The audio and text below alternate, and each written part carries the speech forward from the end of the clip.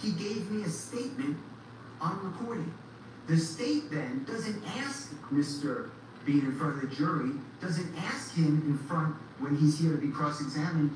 They come up to Judge Glanville ex parte, give him some sort of document that supposedly shows Mr. Bean is scared, which I doubt. This is just me doubting, I have no evidence. And then in the middle of that document says that Brian Steele and his investigators, I'm not quoting, were in a car with Mr. Bean and his son. And Brian Steele was telling Mr. Bean what to say. And his son has that on recording. That never happened. That never happened. But what Ms. Love was allowed to say in front of the jury, believe it or not, did Mr. Steele stop and start that recording? Mr. Bean said what he always says, I don't recall. I objected outrageous. Outrageous. That just flows right through. The same way Ms. Love stands here today and says it's hard to hear, or whatever her words are, hard to decipher on an Apple iPhone. That did not happen. It is offensive. The legal analysis is wrong. There is no distinction in Georgia on substantive or impeachment. What you were told is wrong. And this lawyer knows it because she sat here in court and I did the same thing without being tempered. All right. That's 4 times. Thank you for clarifying that. Yeah, and then Mr. Steele clears the area. Yeah, go ahead, Ms. Love. Do you have any Georgia law that represents what you have asserted in your motion and amended motion? Your Honor, that's just it. I have been clearing my amended motion, and to the extent that it wasn't. Yes. Okay. And also, I just want to say that no Georgia law. Right, Georgia law does not define. It does not define case in chief. It does not break. We all know what a case in chief is. I mean, don't we? I think we all know what a case in chief is. Is there any support for your assertion that reciprocal discovery is required based on the concept of substantive evidence? Your Honor, what I have said and what I maintain is that, one, there is an absence, and I'll point the court to 3 different cases, Harris versus the state, 314, Georgia 238 as one, and these are just instances. 238? What did you say? Yes. What are the other 2, and what are they going to represent? 307 Georgia 171, which is the 2019 Green case that Mr. Steele cited for the court, and 146 Georgia App 423, which is Phillips versus the state. And when is that from? I'm sorry. What year? Oh, just 1 second. That's a 78 case. Okay, so that one's not relevant at all. Case. Because we have a new evidence code since 78, so, okay. And Your Honor, even with respect to the older case, the only thing that I was citing Phillips for was the proposition that in the absence of specific legislative or decisional case law on the particular issue that is at hand in Phillips, we commend the Federal Rules of Criminal Procedure, Rule 16, for guidance. Well, we've got a specific rule here now, don't we? Well, when you say we have a specific rule, is the court speaking of the discovery statute that says... That's what we're talking about in this motion, right? Right, yes, Your Honor. We are talking about that, and the state's position, the state maintained, first of all, let me be real clear, we didn't file a brief. This is the first brief that we have filed where we've asserted these things. We have asked that the court require Mr. Steele to turn this stuff over, but we never argued it out. Mr. Steele has stood up and said he's not required to, and he has pointed to discovery statute, the court has said, okay, yeah, he doesn't. And we put that in our motion to the court, that the court has previously made a ruling that we thought deserved a second look at. Defendant Williams has adopted as his witnesses all the state's witnesses in the witness list that he filed. And so, Your Honor, when we assert based on Waddell, and Waddell also speaks about work product, and it makes this distinction between actual history and work product and what the state or is and is not entitled. The state stands on its assertion regarding what the requirements are because of the fact that I understand the court's position that there is no misunderstanding about what case in chief means in Georgia, but as there was this expounding on its meaning in Waddell, I think it's important to recognize that there's not been a similar sort of expounding in Georgia, and we can all presume or take for granted that it just means when the defendant when is you're putting up his presenting your particular case. witnesses. Right. Okay, so do you have any case law In Georgia, that supports the position you took in your motion that reciprocal discovery requirements are triggered based on whether you're presenting something as substantive evidence? That's my question to you. Your Honor, the only, what we have in support of the motion is cited in the amendment and in the motion itself. We have not ever presented or represented to the court that there was a Georgia case that addressed this issue, and the conclusion that is asserted in the state's filings are the result of the fact that one, from our position, it's not addressed directly, that, you know, what case in chief specifically. So you are telling me that when our discovery statute says that the defendant is to produce or permit inspection, copying of whatever it is that they're in possession or control of, which the defendant intends to introduce as evidence in the defense case in chief or rebuttal at the trial, you think that there's some kind of lack of clarity about what that means? Is that what you're representing to the court? Your Honor, I'm representing that was the position that was taken. That was what was analyzed in the cases that we have cited in our amended amendment and supplement to our motion to compel. That is, in our position, a reasonable interpretation, and as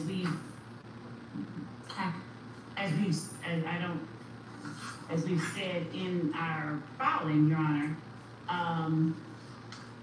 there was the requirement in Waddell that anything that was within the defendant's possession, custody, or control, where the defendant intended to use the item in the defendant's case in chief, that be turned over.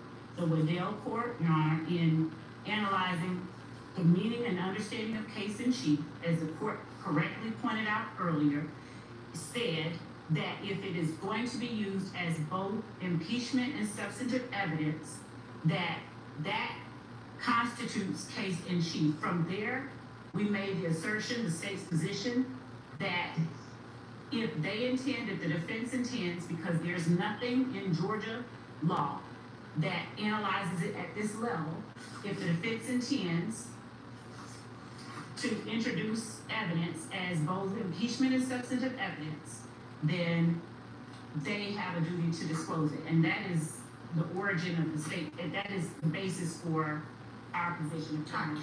And have you heard Mr. Steele argue 2 or 3 times before that that's not at all what Georgia law means? We've not made this argument before, so I don't mean in writing. Y'all have not had any discussion whatsoever in front of Judge Glanville about. As I have said in my motion, Your Honor, what we have argued, the state has said, Your Honor, they have a duty to disclose this. This is stuff that we are entitled. And Mr. Steele has said no, in citing the Georgia statute. He said we do not. I have never asserted, I've never made this distinction. I've never said that case in chief means if it's being presented as impeachment as substantive evidence. I've never made that argument in a written or oral filing. Okay. All right, well, I would like for you to take your duty of candor to the court with a little bit more seriousness in the future, Ms. Love. Respectfully, I take it very seriously. Okay, so, anyway, we'll be abiding by the, discovery requirements set forth in our statutes. And Mr. Steele, thank you for the clarification.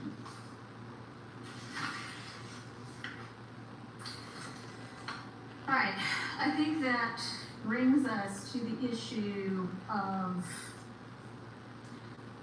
when we first met, Mr. Short had suggested that there might be, well, I don't know if it was Mr. Short or Ms. Love, honestly, one or the other of you. We discussed the possibility that there might be outstanding discovery that maybe actually was required to be produced that either was missing or just hadn't been talked about. And I wanted us to kind of go through in detail what it is that everybody thinks maybe the other side has that they're entitled to that they haven't gotten yet. So are we in a position to be able to do that now?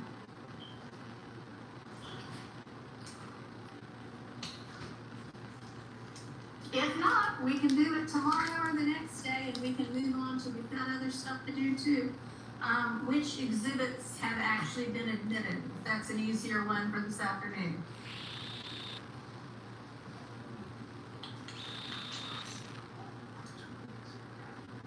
Which would y'all rather? We gotta do them both, so I don't really care which order we take them in. Okay, so can we do then, today, I think Mr. Steele provided sort of as a starting point, a list or a chart or a spreadsheet or something of his understanding of what exhibits have actually been admitted. And for us to take this pause is a good time to make sure we're all on the same page about that. And I know that Ms. Weaver, the court reporter, had at least provided to me, but I don't know whether she copied y'all or not, a couple of places based on that chart where she thought she wanted some clarification, or she thought maybe it had been talked about but not actually admitted, so we can go through all of those. Do y'all have that, or do I need to get y'all that? Your Honor, we have that. I believe that might be a rough draft. We have been keeping a list as well, and Okay. we've been referencing the reported proceedings to ensure that we are accurately keeping notes of what has been and hasn't been admitted. As I stated earlier, there have been instances where it has been proper evidence has been admitted, it has been tendered. Right. And that has not been the case. So we are still, and we ask the court allow us to get a little bit further along in checking all of these exhibits. All right, so What has really truly been admitted. so the question was, do y'all have the kind of response from Ms. Weaver about her take on a couple of discrepancies? Okay. Ms. Hirschfield, could you share that with everybody? And I was hoping that we could do this today. The state is not ready to yet. You know, I want to try to take us to the end of the day because we have a lot of work to do. Maybe there's something else that we still need to cover that we cover today. Judge, we have here each piece of evidence, and we are comparing our record with the actual physical piece of evidence that we have submitted or the business has submitted. So that endeavor is. I'm sure it's time consuming, voluminous. And we have endeavored to make sure that it's accurate. So be helpful. We would want that. All right. So, Ms. Percival will email out to y'all all the couple of comments that Ms. Weaver, in her looking back, believes might be inaccurate on the chart that Mr. Steele has put together and shared with everybody. So y'all can take a look at that. We can deal with it tomorrow. I know one thing that we're going to need to sort out. Ms. Weaver had mentioned that there are times when, and I think she said it was, I don't know who, but somebody on the defense side, or maybe more than one person on the defense side, I don't know if the state's doing it as well or not, but you will approach a witness with a laptop and show them something on the laptop and ask them about it. And that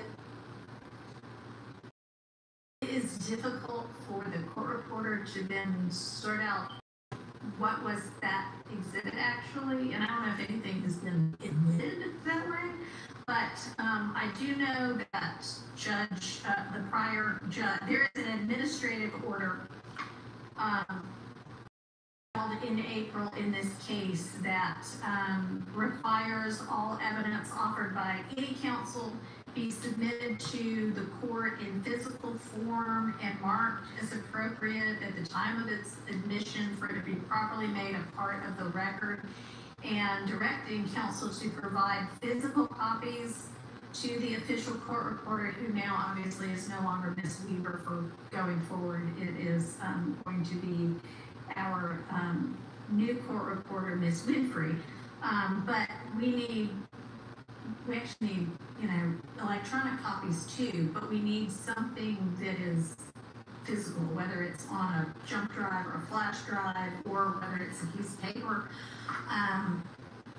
There's no way for the court reporter to capture sort of, I guess, a screenshot, unless y'all take a screenshot of the screen that you're showing the witness and then give that piece of paper or electronic file to the court reporter. That would be fine, but there has to be something that represents whatever you showed the witness on the screen, okay? Does everybody understand? Anybody have any questions about that? Okay. So we can take up tomorrow, after y'all had a chance to look at it, the couple of issues that Miss Weaver's got a different record than what Mr. Steele does. And then I would love for y'all to be able to get together on, if there's no discrepancy, then we don't have to worry about it if everybody's on the same page. If there is a discrepancy, if y'all don't talk to each other, maybe you could just email each other. Here's where we think there might be a question or an issue, so that we all know before we talk about it what it is that we need to talk about. So can y'all do that this evening? Don't ever, thank you. Okay. All right, very good.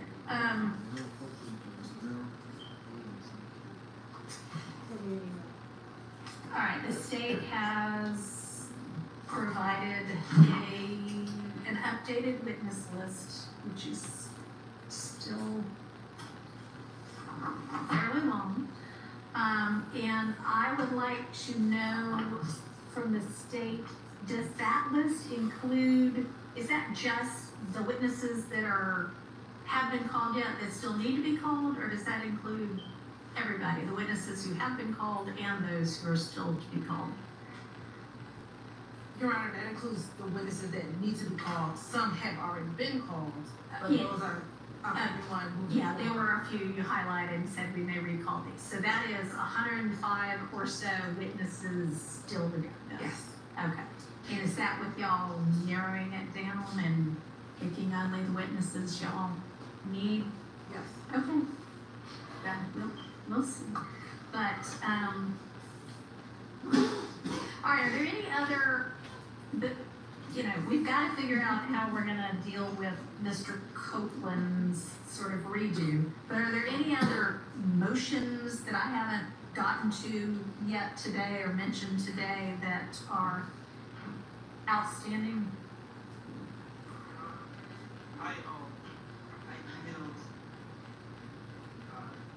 Judge Chambers regarding motions that I filed, and because I did not have access to Odyssey and I could not pull them off the internet, I did not have file copies on my computer.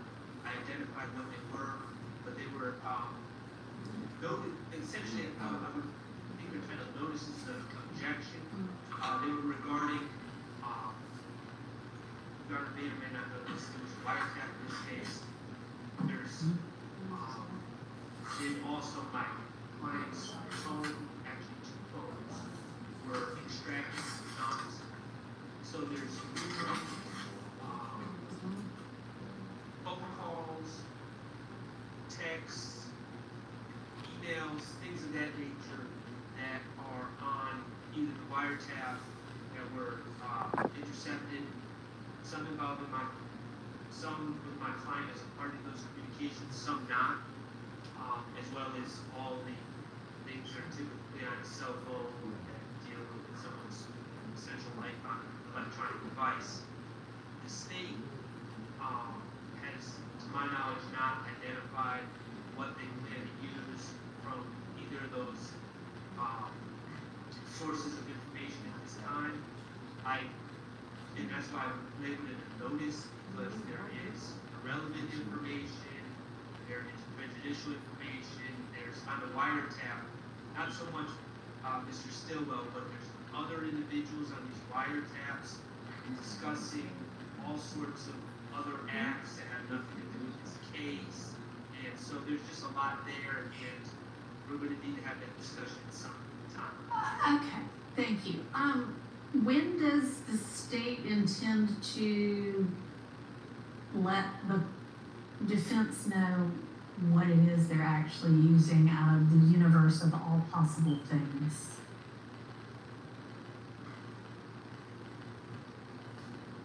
Your Honor, what I think that we have represented to the court previously is that prior to, I believe we said, and these would be before, because there is a large volume, to say the least, of calls within the jail calls and within the wiretap that are that have been turned over and stuff. And I believe that we previously said it was 2 weeks before we intend to use them, we would apprise defendants of their own. Can y'all explain to me how you are dealing with a large volume of what ought to be motions in limine while in the midst of trial?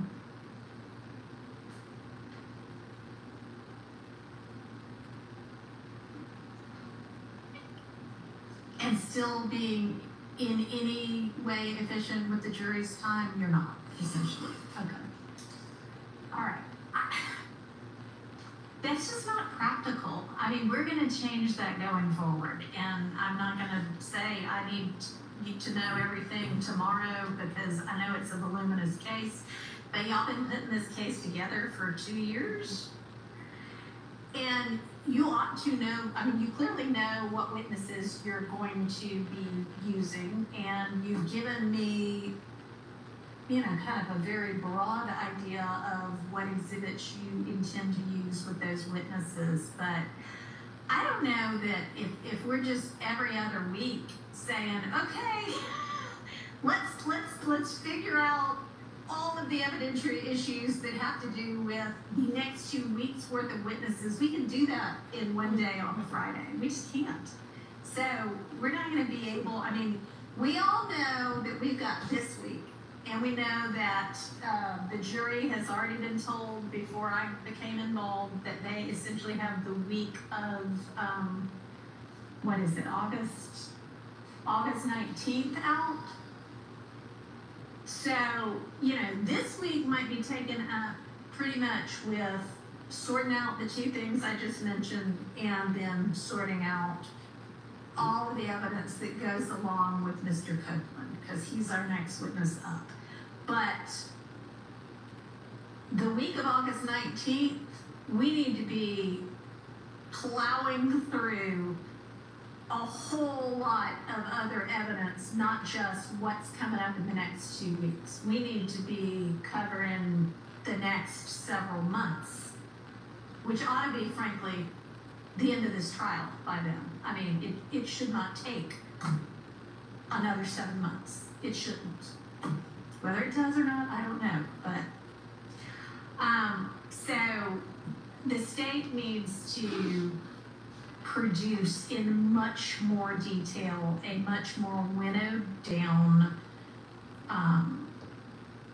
comprehensive list of what the evidence they intend to use with each witness is going to be, so that the defense can see it, evaluate it, make whatever evidentiary objections they have to it, and the court can have some time to view the evidence, listen to the evidence, whatever the evidence is, and evaluate the evidentiary issues, so that we know by the time the witness gets on the stand, here's what is coming in. I mean, for the most part, it's a trial, but what's coming in and what has already been excluded.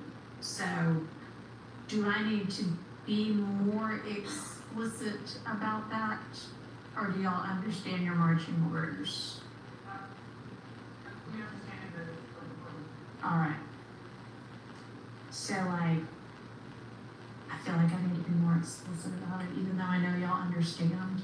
By the beginning of next week, I want to see, at least the next 30 witnesses worth of evidence, okay? And then maybe by the end of that week, the next 30. Okay? All right, and we're going to plan to be here all of the 19th, and I don't know when